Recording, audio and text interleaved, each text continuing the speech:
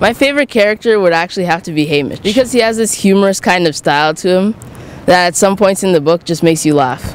I find it very creative, like it's non-fiction-like, so it's pretty cool. I mean fiction-like, so it's pretty cool. And do you think the book is too violent?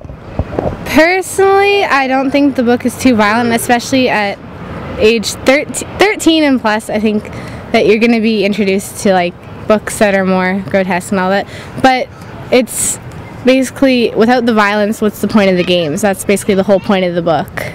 So without the violence in the games, there's no real point to it. Now, do you prefer the romance or the violence in the book? Oh, that's a tough question. I prefer the romance because I'm definitely a sucker for a good romance book. But the violence kept it interesting. So, you know what? I'm going to go with romance. Yes.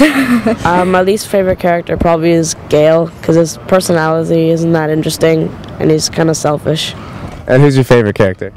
My favorite character is probably Hamish, because I'm kind of like him. Just kind of sits around the house, is lazy.